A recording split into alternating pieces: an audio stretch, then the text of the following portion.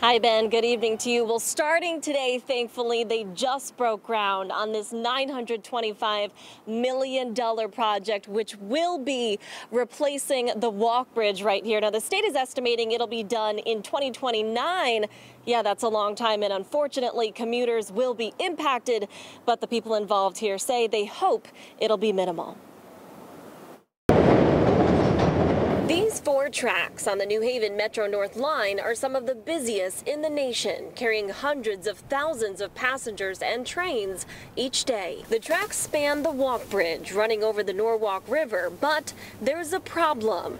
The 127-year-old bridge rotates to let boats go by, and many times it gets stuck. This rail line behind us that defines Connecticut is both our greatest strength, but at times one of our greatest liabilities. Back in 2011, the walk bridge failed 12 times out of 138 openings. In 2013, 16 failures out of 271 openings. And the year after, it failed twice in a 2-week period.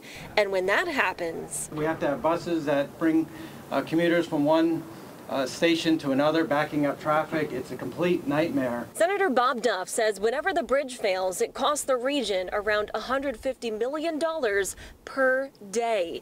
The problem caused the state to issue an emergency declaration to replace it 9 years ago. Now they finally have the millions of dollars to do it. The walk bridge has been a long walk and a slow walk, and we can't afford any more delay. The new bridge, set to be complete in 2029, will have 2 independent 2-track bridges. So if one fails, the other can still come down and carry travelers across.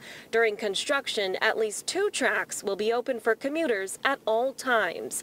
It won't be ideal, that's for sure, but the Department of Transportation says the impact should be minimal. There's a significant amount of work that's involved, but we think, generally speaking, we'll be in good shape. A long overdue project finally kicking off.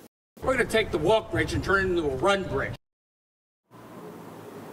And now the work doesn't stop here at the walk bridge. While they're here, they're also going to be working on more than a handful of other bridges in the Northeast corridor, picking up on all of the years of disrepair that has been happening to those bridges. We're live here in Norwalk tonight. Julia LeBlanc, Fox 61, Connecticut's news station.